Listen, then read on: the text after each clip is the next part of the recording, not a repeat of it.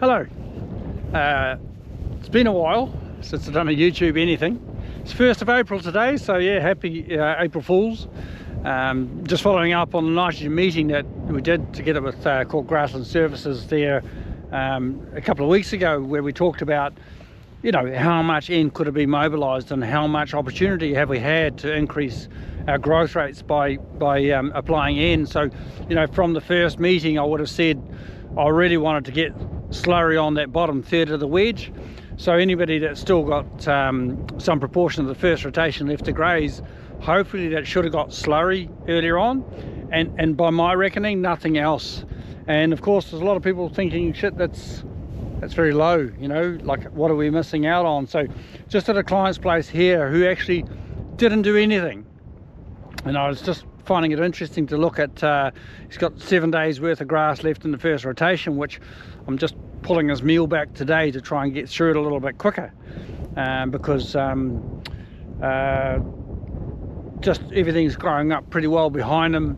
The first graze covers are sitting at 800, 900 kilos dry matter per hectare, so you know it's what, 2,400 kilos dry matter per hectare total, and it's now growing at 50 a day. So everything that has been grazed only ever got 22 kilos of nitrogen per hectare on the 21st of March. So it's the first nitrogen that went on. So anything that hasn't been grazed has had nothing to date at all. So just looking at this grass here, look, it's got great colour.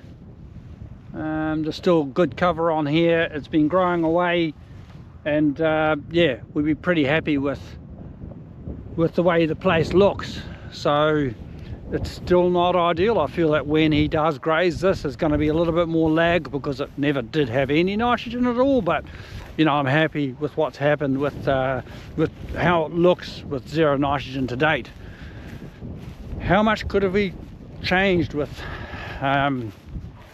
if we'd applied 30 kilos of nitrogen per hectare to date? I just don't know. Cows are doing 27 litres, 2.25 kilos of milk solids, just out day and night.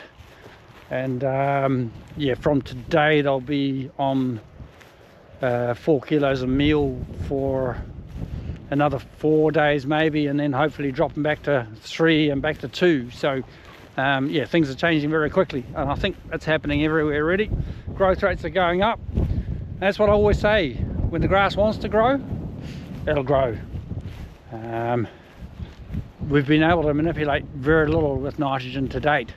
So I'm just going to go and have a look at a paddock that he's just grazed that still hasn't had any nitrogen, and we'll just have a look at what's happened there.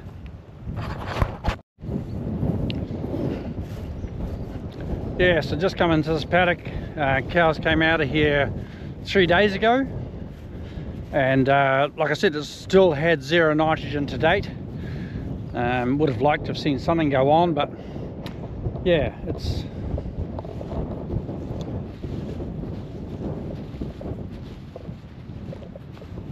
recovery is good, the colour's good. So there's 22 kilos of nitrogen per hectare going on this now today, and yeah, we'd expect to see growth rates sitting well over 50 a day over the next week. So happy enough with where things are at.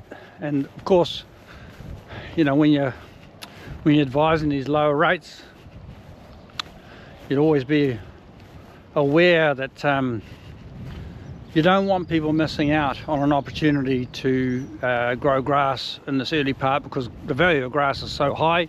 Growth rates have been low this spring, and that means that a lot of people are questioning, you know, is it due to a lack of nitrogen? And it certainly hasn't been. And looking at so many measures, some paddocks have had 30 kilos of nitrogen and the one next door's had none, and we haven't seen any difference in growth rates. Or one farm has had even 55 kilos of nitrogen and the next door has had 20. We don't see any difference in growth rates, you know. So happy enough with the way things are looking, and yeah, from now on, just make sure you make some hay while the sun shines, because it's a brilliant spring. The soil is in an excellent position this year with such amazing conditions. You know, next to no damage done by cows grazing this spring. We're in such a different position than this time last year that you know, you can get out there, graze, follow the cows with maybe 1 kilo of nitrogen per hectare per day. So if you're on a 20-day rotation, 20 kilos of nitrogen. You know, when you're talking about the old terms, even a bag of 18612 is excessive. So you know, you need to really think about what are you trying to do for a diet.